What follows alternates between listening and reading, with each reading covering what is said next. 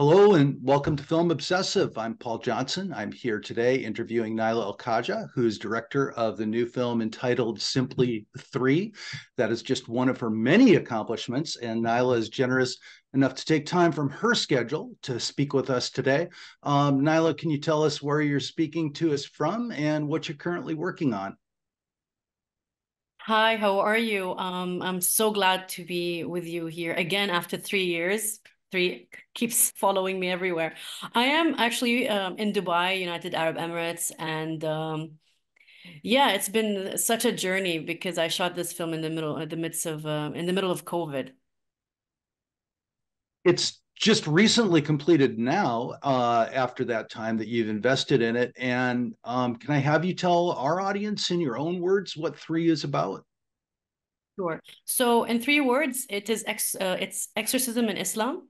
And in more words, it's about a mother and how far she'll go to save her son against different adversities in the context of, Arabian challenges and whatnot. Because, she's divorced, so it's a taboo topic. And then she has to raise this boy who's very difficult and coming of age. He's 13 years old and he has to combat his inner voices. So it is a film about possession, but the treatment of it is, I would say, is very, very different than many of the Exorcist film that keep coming in the market, and I try to stay away from cliches and I try to be as realistic in my filming as much as possible. It was about 3 years ago that you spoke to our Jason Shepard, and at that time, I think you were really just in the very seeds of planning this film three. And what was it to drive you to make that? What was it that drove you to make this film? I lived the story. It's based on a true story. It's based on a true story that happened in my family where I was in front of the person who was not well for almost a year and a half, and I saw how distraught the mother was. It almost broke the family apart. There were a lot of mullahs, as we call them, which is equivalent to priests who come and exercise the kid. And I sat there watching this child scream in agony, and there were just some super horrific, incidences and that I just can't get rid of out of my system. And I feel like making these films weirdly is also therapy in the same time because it was a very, very difficult period, and we almost lost him. So as much as it's horror, it's also a psychological drama slash kind of like the horror of losing your child. It sounds like just an incredible experience. And I mean, I'll confess, I'm someone whose only knowledge of this comes from having watched films and largely from Hollywoodized treatments of this. I'm just so interested to hear anything more you might have to say about what the actual experience might be like. And then we can talk a little bit about translating that into cinema. Yeah, so the actual ritual that takes place in the Islamic world is very different than, like, let's say, Christianity or Judaism and any other religion, because when I did my research, there were 25 cases that I was following, besides the case that I lived through. And the most severe way of exercising a person is using the method of using cotton, or what we call it as cottoning, which is really unheard of and probably never captured on film. I mean, I say this, maybe someone did, but I've never seen it myself. And it's where they stuff the nose and ears and mouth of a person to a point where they can't breathe because they feel that by doing so, it suffocates the devils in you and they find a way out, and they just don't stay in your body. So it's just a school, an ideology. Not every mullah believes in this. It's the extreme method, but because I've seen it happen, I wanted to capture that and to showcase that there are kids that go through this extreme method. I don't think it happens anymore. The story is an old story. It was in the late 90s. So I haven't heard of cases that go through that extreme method. But since it has happened, and it probably happens in rural areas now, in different areas and different countries in our vicinity, in the region, I mean, then I won't be surprised if the cottoning process still happens. And it is something that we see on screen in three. And I'm just wondering what you're striving to do cinematically to try to present not only just technically the logistics of an exorcism, but also the feelings of horror and terror that are there for those who are involved. Yeah, I feel like, the mother who's this modern character, lives in Dubai, runs her own bakery. She doesn't believe in this. Obviously, she knows the kid has a mental issue, but since she's in a heart, and she lives with her sister and family that are conservative, she has that battle, and then she has the battle of the British doctor Jefferson Hall, who is in Oppenheimer and other films, like House of Dragon. He's Lord Lannister playing the twin. So he was my Dr. Mark Holly, who gets involved in the story, and I like that because in the real story we had albeit he was German, but we had a doctor from the West who gets to see the story. He's not saving anyone. He's there to get lost with the characters. Because he builds this affinity with her and her son. They feel very comfortable with him. He's very compassionate, and he too feels the same kind of, he connects with this family. He's not very verbal. It's all like body language, but you can see that there's that connection. They almost make a beautiful family. If it weren't for those like restrictions and limitations, you could just see that Miriam would end up being with Holly, and he would, take her son under his wings. But unfortunately, it's not that, the situation is not of that case. It kind of reminds me of a movie that, or a book that I really loved reading, Remains of the Day. Not sure if you heard of it, but I think there was a bit of inspiration coming from there. Obviously that part is embellished. That was not really in real life. The mother barely had time to scratch her head. And I also wanted to say that thematically, there are some themes that are very original, original in the sense that have never been filmed like in this context, where the kid's left toe is fused with the adjacent toe, and that's where the, let's say, possession metaphorically and physically took place. Because in our culture, anything left is sinister. So having something happening to your left body part is a sign of unwashed sin. So I just kind of like the fact that she's the mother of sin, almost like the main character, because she's carrying the sin of not being pious, of not praying, of not doing these things that are expected of her, and then she has to kind of, she's in a forest of people who are trying to impose these ideologies, and she's fighting it off. But in the middle of the movie, she kind of loses hope and takes the religious route because nothing works medically for the kid. As I said, like the treatment is more on the drama side than the kind of, jump scares and the traditional, levitation. We don't have any of that stuff in the film. And that's why it probably feels very real, that people do connect with my characters, because it really does feel like a problem that can exist, but the solutions they used to solve to help this child was very extreme. I will credit you in particular for the character of Mariam, and also the actress who plays her does an excellent job. She seems like a woman who is really caught between different belief systems and also really driven by nothing more, it's apparent through most of the film, than her love for her child and her desire to see him well and whole again. I'm wondering if if there are filmmakers who have influenced you, or whose work you wanted to diverge from in the making of three. In the making of three, perhaps a lot of like Arab filmmakers from North Africa. I love works, the Moroccans do really well. Also, Iranian cinema inspires me. Um, I would say I'm just trying to think of names from the West, nothing comes off my head. I mean, there are like these big commercial directors that I really, really do appreciate, but I think most of the cinema, I'm inspired by Iranian cinema a lot. So yeah.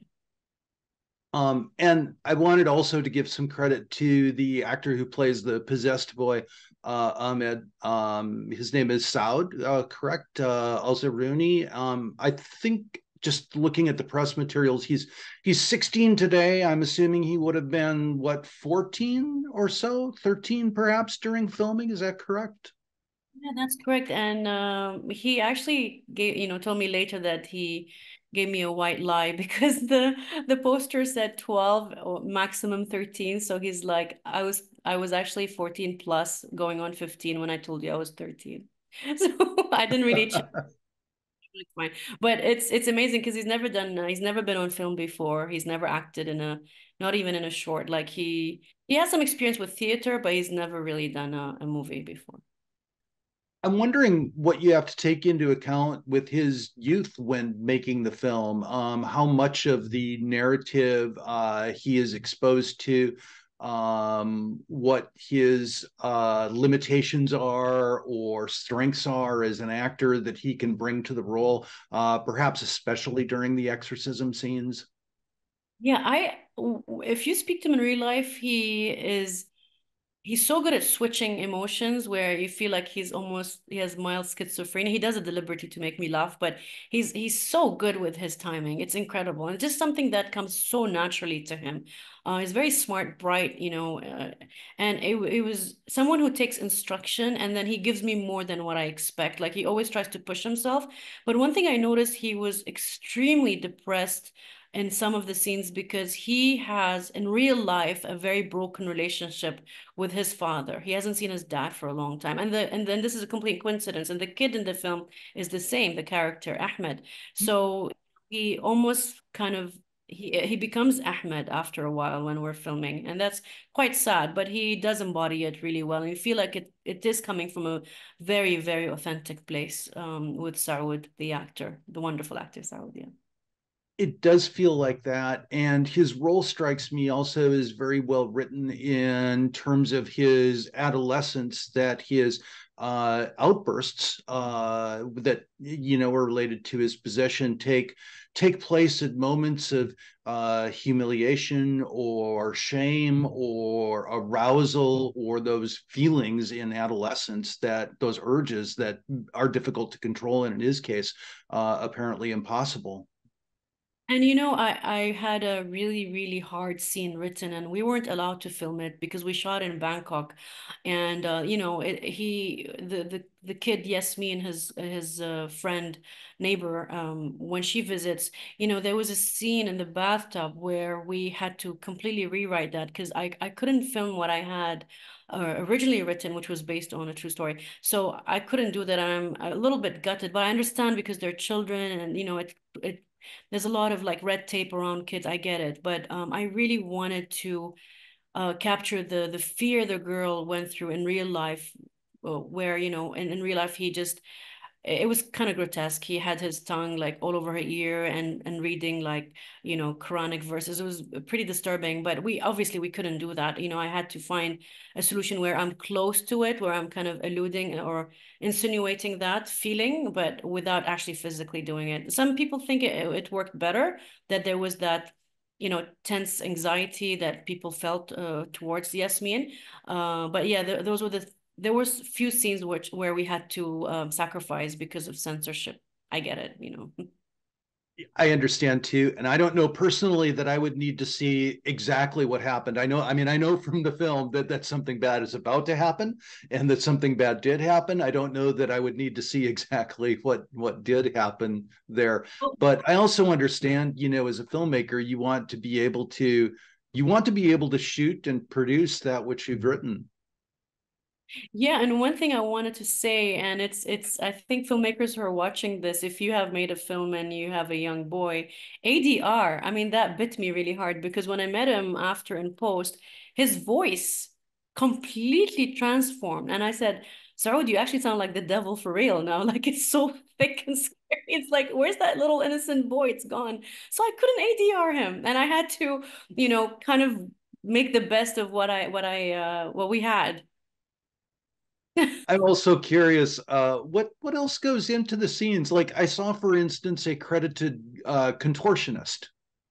Yes, so yes, of course, we had it's grueling to scream constantly and be a bull and wrestle and all that stuff, and you have men holding you down, and so basically we had to have two body doubles. So we had a kid his age who took over when Ahmed was tired, and then we had the contortionist who did some of these crazy hand moves. So as you can see, we didn't go too gung-ho or too crazy with the supernatural stuff because I wanted the script to feel more real than not.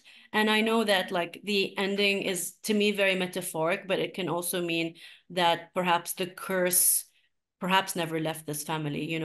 But yeah, so the little moments or the few moments I used with VFX, they're not too many, but I think they're effective because when they do happen, you appreciate them. And it's not like, flying saucers and plates flying everywhere like in most of the films. I try to avoid doing that. So.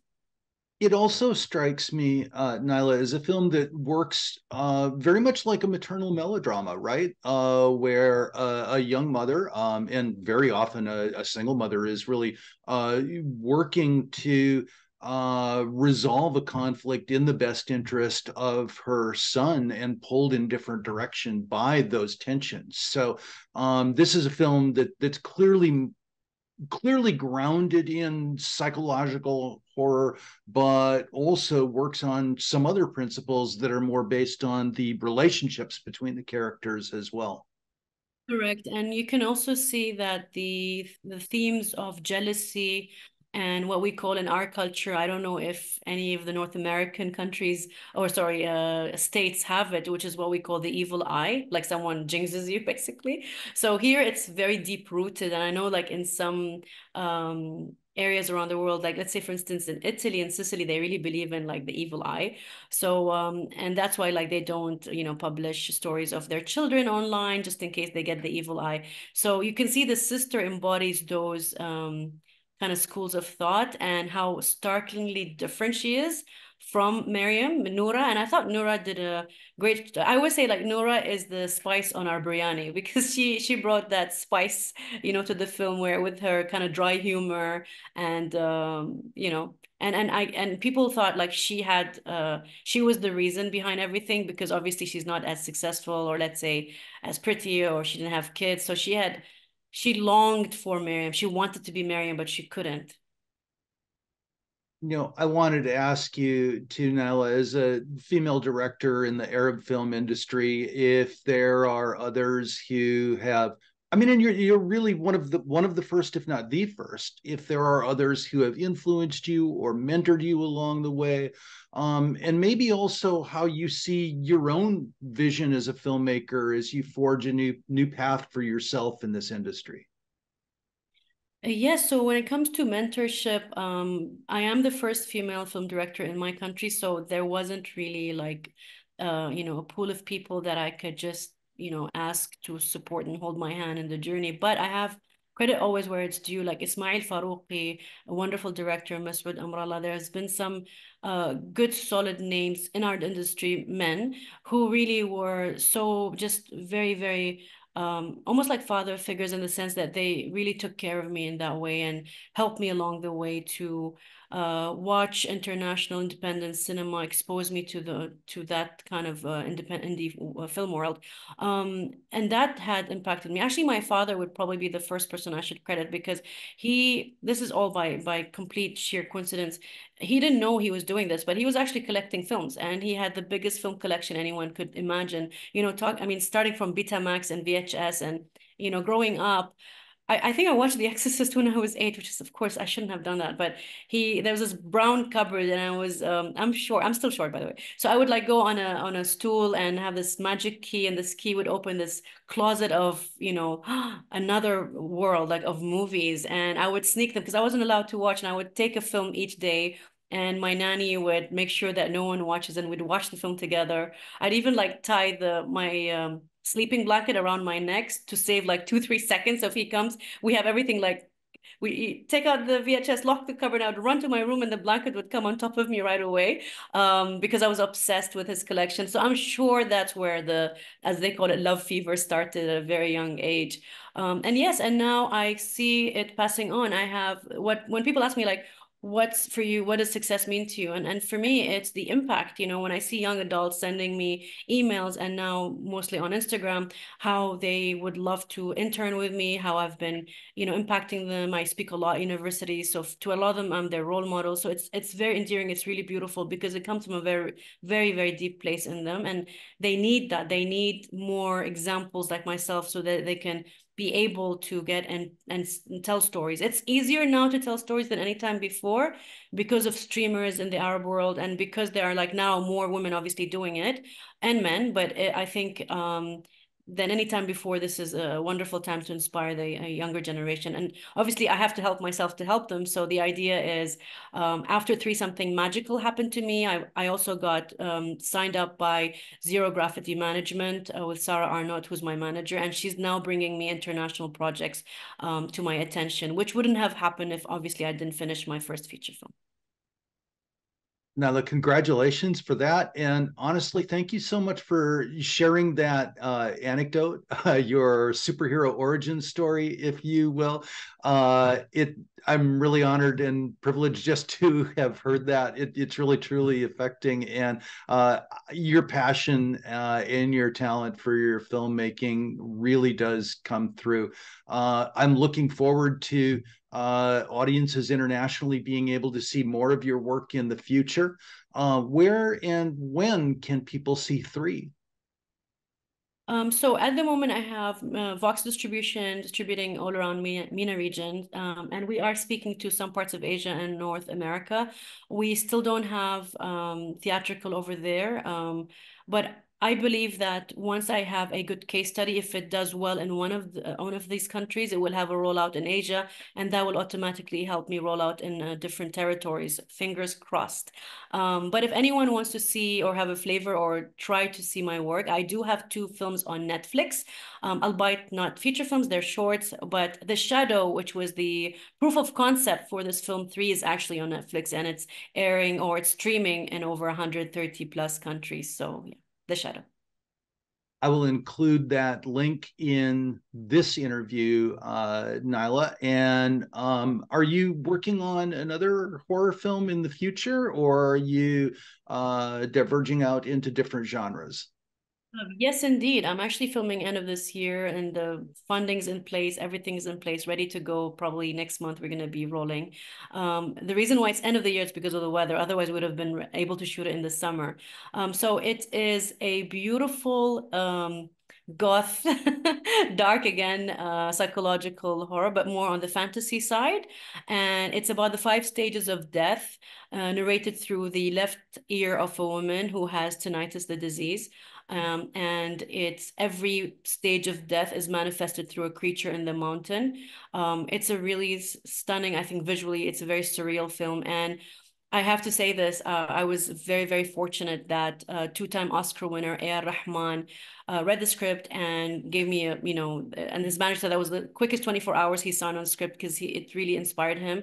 And he's going to do his first Arabic song. He's done over 160 films, like Slumdog Millionaire, a lot of Danny Boyle's movie. He's composing the main song, and it's a very strange wedding song because it's a human marrying a creature, so it's an unholy union. So that's gonna be very interesting to see once it's done. That is interesting to hear about, and I'm looking forward to that. I just wanted to thank you so much for taking the time to visit us at Film Obsessive today, Nyla. Wish you the very best of success with Three and with all of your future projects.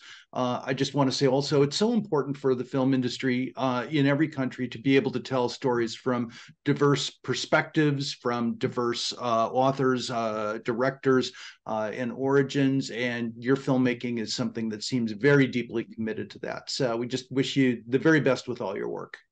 Thank you so much. And I want to thank Film Obsessive. And more than ever now is the time for people to connect. And I hope that film, if anything, brings us closer together because it's a language that everyone understands. I really do appreciate your time and having me on your show. And I hope more people watch and different cinemas because I think if anything, it does bring peace. Thank you again. Thank you so much.